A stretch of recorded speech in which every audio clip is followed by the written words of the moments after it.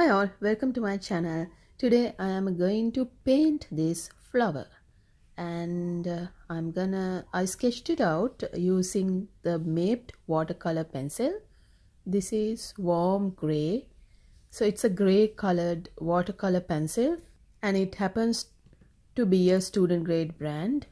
So this is the reference image that I'm gonna use for this painting. And I got it from the Joy of Botanical Drawing, a step-by-step guide to drawing plants and flowers. And it's written by a lady called Wendy Hollander, and her work is outstanding. I actually accidentally came across her botanical drawings, and that brought me to her book and her YouTube channel, which I'll add a link to in the video description if you want to check that out. And I actually wanted to buy the paper copy of this book, but unfortunately delivery is really bad to my country during these days. We are hit with the third wave of COVID.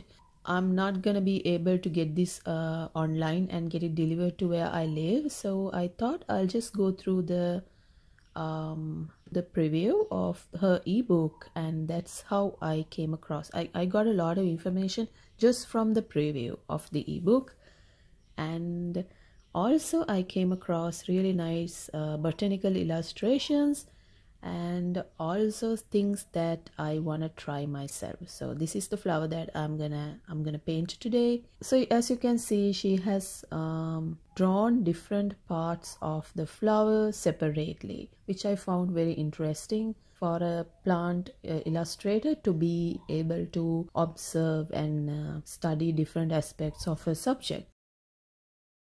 First thing I'm gonna do is to get my warm gray color pencil. It is a watercolor pencil, and I'm gonna do some shading. I'm totally new to botanical illustrations, so this is probably one of the very few ones that I have done.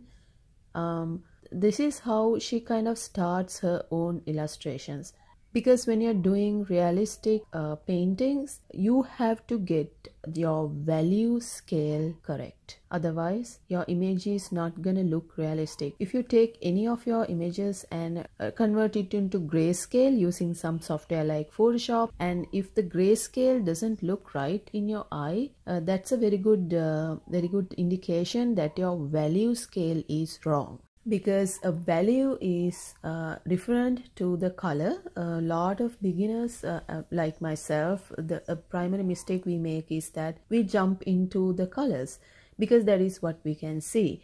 Value is the amount of color that you can you have to apply to each area of the image so that it creates this natural realistic contrast.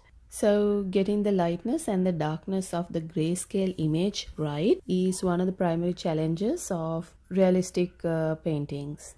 So as I said, I'm using my Derwent Inktense color pencils to paint this, and I'm starting off adding a bright orange color into the flower petals.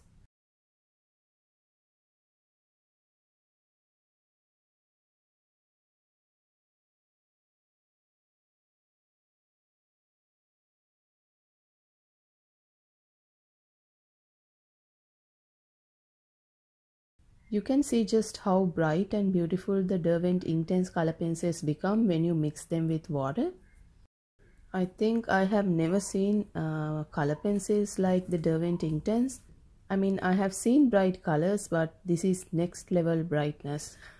I guess the reason is because it's an ink based medium as opposed to the normal watercolor pencils or the wax based color pencils.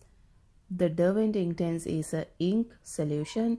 I think Derwent is the only brand that makes ink-based color pencils. So because of that inky quality of their colors and the pigment, they just light up when you mix them with water, and also they dry permanent, so you can add multiple layers on top of each other without any problems.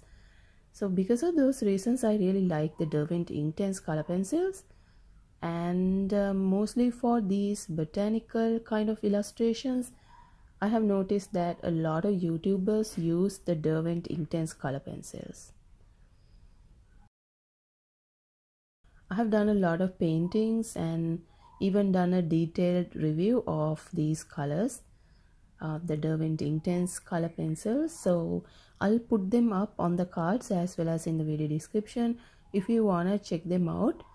I guess I'm thinking of creating an entire playlist just for the Derwent Inktense, because I have a whole lot of videos on my channel where I use these color pencils, and interestingly, most of those videos are where I have done botanical kind of illustrations.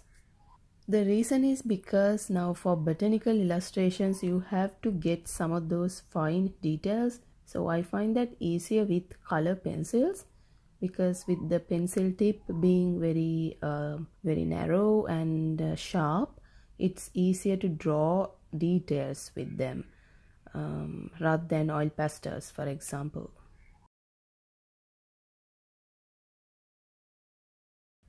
And I'm actually thinking of getting the bigger set of the Derwent Inktense, although the bigger set has like very little variation with some of the colors in the smaller set.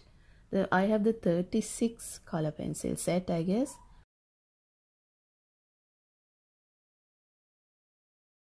Again, notice how the colors of the leaf just come to life when you mix them with water.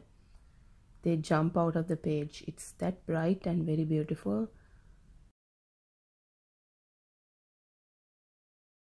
After seeing a color chart from the bigger set and the slightly smaller set that I have, and some of the colors are almost the same, but because I use these pencils quite a lot, I thought getting the bigger set will be a worthy investment. Unfortunately, it's not available yet in my country, but I guess very soon they might bring that down. The 72, I think the bigger set has 72 colors, so you'll get a much bigger variation and much bigger collection.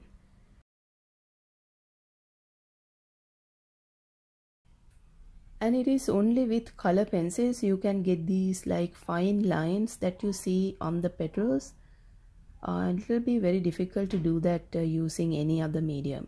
Maybe with watercolors if you put a lot of layers on top of each other, but with these Derwent Inktense pencils it's quite easy because it's a pencil. Alright, so I'm done, and this is how the flower looks. I'm not completely happy with it compared to how it was in the original illustration. This seems just a little bit too flat for my taste. But I guess this is a very good starting point, and this is considering that I'm not an experienced botanical illustrator.